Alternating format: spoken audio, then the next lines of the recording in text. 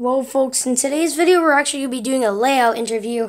So, yeah, there's been tons of cool stuff around my layout, so I decided to get to the video.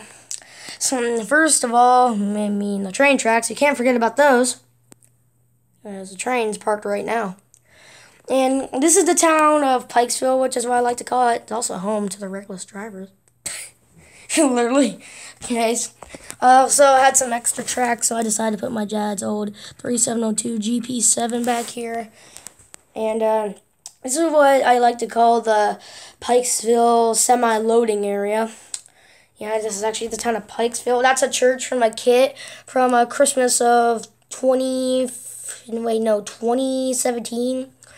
So yeah, we got that done just a month ago. Yeah, there's a signal bridge, or the signal tower, whatever you like to call it.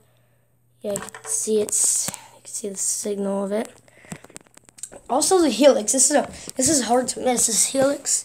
Yeah, I actually made my own. It was just made out of a box. This picture of Monorail green as well.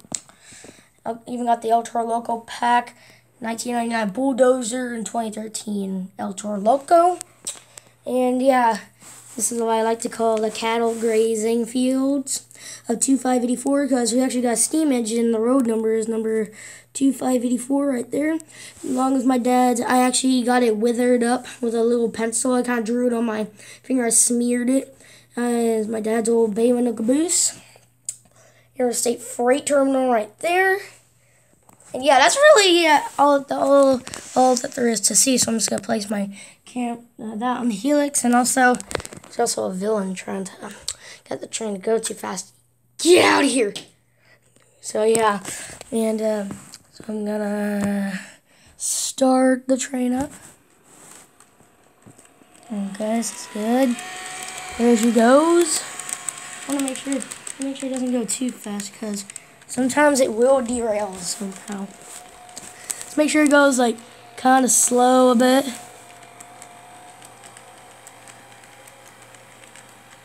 Yeah, there she goes.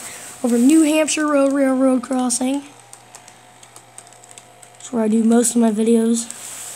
Kind of seeing through the El Toro Loco pack.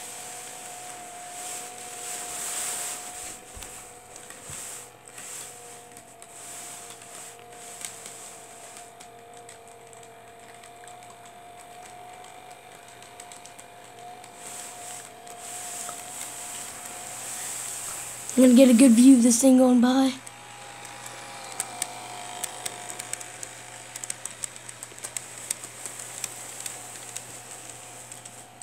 There she goes. Okay. Yeah, the 3702 actually doesn't run. So it's like, this is cool. You got the old Southern Pacific Railroad right here. And you can kind of see the BNSF 3001 off there, over there in the distance. Yeah. This is where they all loaded up at the general store. Yeah, she's about to come through right here. Kind of see the track over there. So like, this is the old Southern Pacific main line, and then kind of see BNSF 3001 going through right over there. Yeah, there she goes.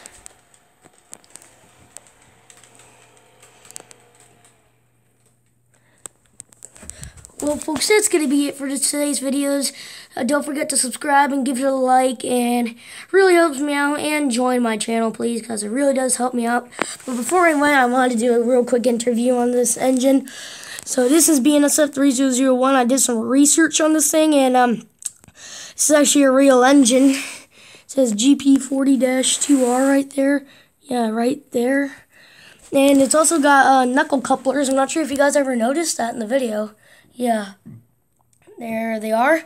So this is in GP40, and old BNSF logo. Old BNSF paint scheme.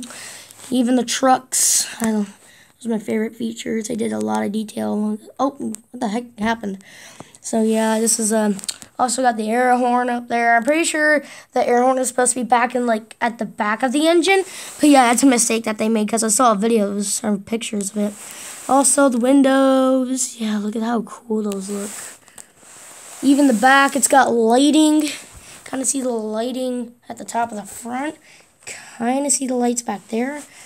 Yeah, they even have doors. Not external hand railing. It's actually pretty cool. But, yeah, well, folks, that's going to be it for this episode. Bye, guys.